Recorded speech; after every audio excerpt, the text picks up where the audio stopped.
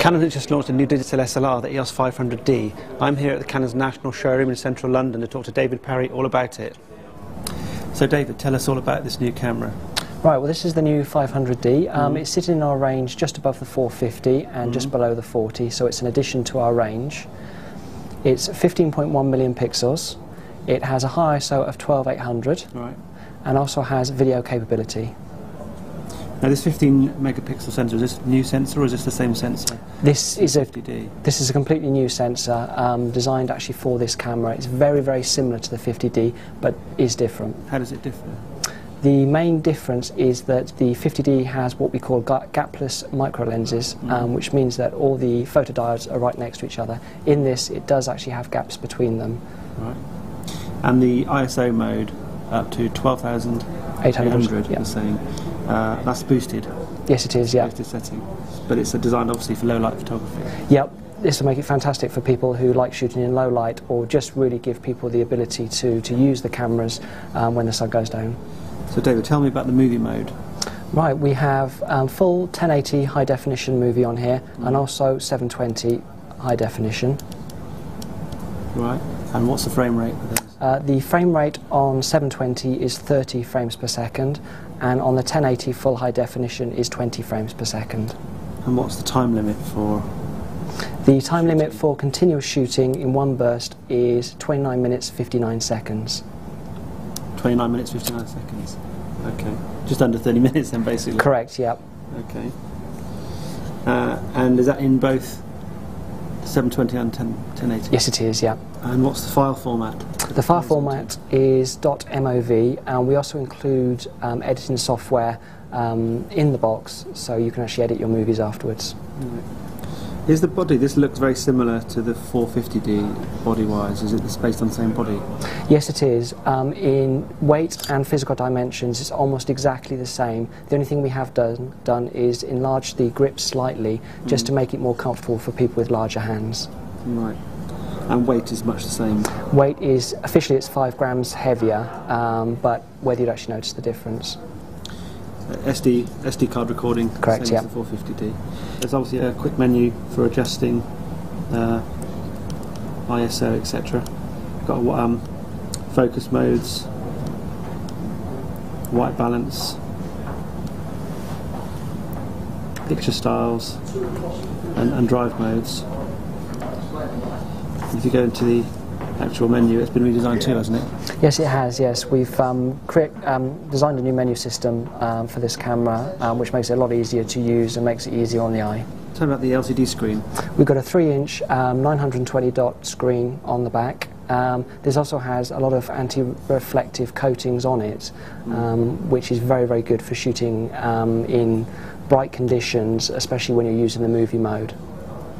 Okay. How about inside the camera, metering and focusing functions? It has the same metering and focusing system as the 450D. How many focusing points? It's got 9 focusing points. Processing is done by our Digic 4 processor. This has a number of functions on it, like face detect, and also it has peripheral illumination correction, so it will recognise what lenses it has and give you the best settings for them. Okay, and Digic 4 is also faster than Digic 3, isn't it? Yes, it is. Yes, it's a much faster processor. This will give you a burst rate of up to 170 JPEGs in one shoot. Right. What is the frames per second? 3.4 frames per second. And the Digic, I mean, the 450 is the Digic 3, isn't it? Yes, it is. Yeah. Okay, and the 40D is also Digic 3. Right. Now, where does this sit in the range then, in the Canon range? This sits just above the 450 and just below the 40D. Right. So you've got just tell everybody, you've got the 1000D entry level, yep. the 450D, yep. and the 500D. And this is not a replacement for the 500D, is it? This is not a replacement for any of our cameras. This is an addition to our range. We now have 8 cameras in our range. Okay. And then you've obviously got the 40D and 50D, which are slightly more higher spec for...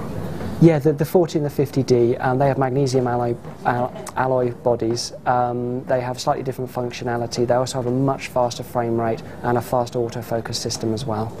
And I believe the camera takes the BGE5 battery grip from the 450D, is that correct? That is correct. All accessories for the 450 will actually fit this camera as well. Actually, we've got one here, haven't we, that we prepared earlier, Peter style, with the BGE5 grip attached to it. So that takes two of the batteries, which will give you twice as much shooting power. Right, okay. There's also a new flash gun, isn't there, you've released? That's correct, yep. We've brought out a new speed light, which is called the 270, which is a replacement for the 220. The most remarkable thing about this flash gun is the fact that you can actually do bounce photography with it. This is very, very useful for photographing people and just giving a much more flattering light. And this is the first time we've ever had a flash gun this small that will actually have that capability. So what's the price of the camera going to be, the big question? Okay, well the camera's available in 3 different configurations. First one being body only. This is going to be 86999. We also do it with the 18 to 55 IS lens, which is going to be 96999. We also do it with the new 18 to 200mm lens as well, which is going to be 139999. Right, and when are they going to be available to buy? Availability is early May. And is that the camera and the flash as well? Yes, it is, yeah. So there we have it, Canon EOS 500D. This is Canon's second DSLR to have built-in HD video, and by far the most affordable, the other one being of course the 5D Mark II. Incidentally, that is the camera that we're using to film this video on.